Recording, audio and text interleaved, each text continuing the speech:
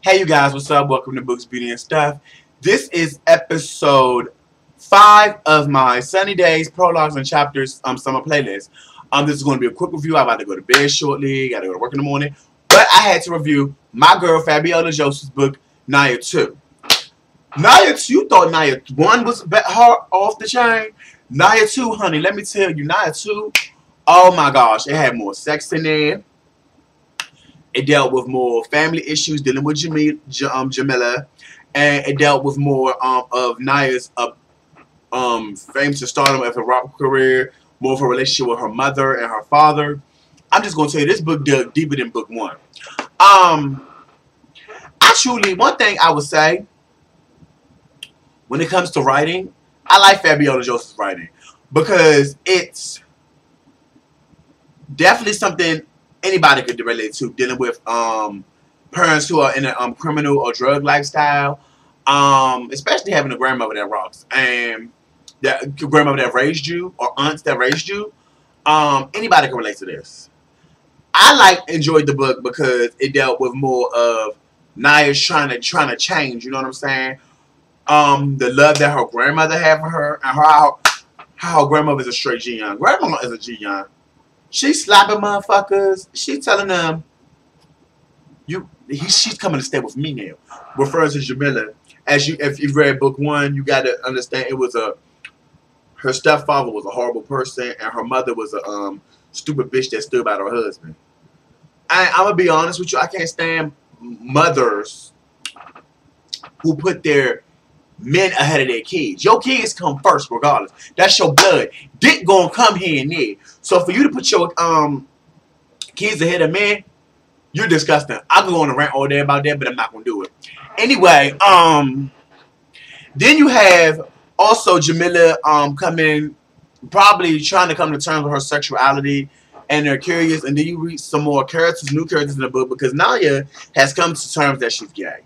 She's a butch, she's a dom, lesbian. She's hardcore. She, as they call it, stupid people call it, the man of the relationship. There's no such thing as a man or woman of a gay relationship. It's either you are who you are. You're either the stud or the femme, or the masculine or the feminine. But whatever. This, to me, I like this one because it deals with, like I said, it's a coming of age story series. It deals with a teenager dealing with sexuality, especially in the people in the colored communities. And what I mean by colored communities, I mean like African American, Asian, like Pacific Islanders, Native Americans, and Hispanic. Because most of us, we're still, not all, but a lot of the communities is socially conservative, especially towards LGBT people now. Even though they're opening up much more in 2014, it's still a lot of social conservatism too. Also within the color LGBT communities itself, it's still more social conservatism. And to have a parent like Naya's grandmother accept her and love her, especially when she was her generation, that goes to show that's what a parent is supposed to do. Love and accept your child unconditionally. Anyway, but then you also deal with, like I said, Naya's more flings and stuff, and Jamila. I honestly think Jamila is confused. Because for one, she doesn't know. She's saying that she's straight, but I'm like, if your coochie get wet from a girl fingering or eating you, I think you're either bisexual or you just like getting your cootie licked. I don't know.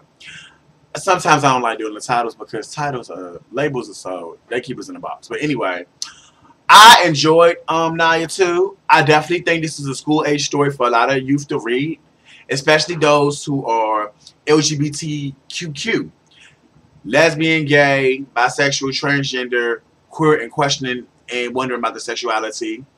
It's good for everyone, and it really, to me, it helps a lot, especially LGBT youth of color, to me. But it's good for everyone to read.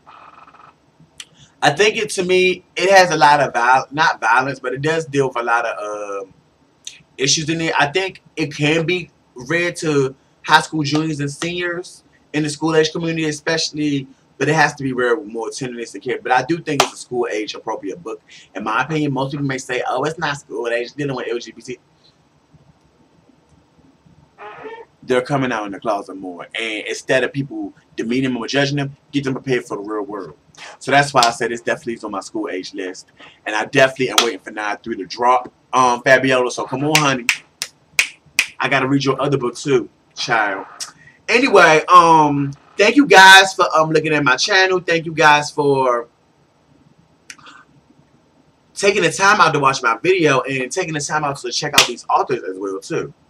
Anyway, I'm going to talk to you later, and I thank you guys for watching Books, Beauty, and stuff, and I'll see you in the next video. Bye.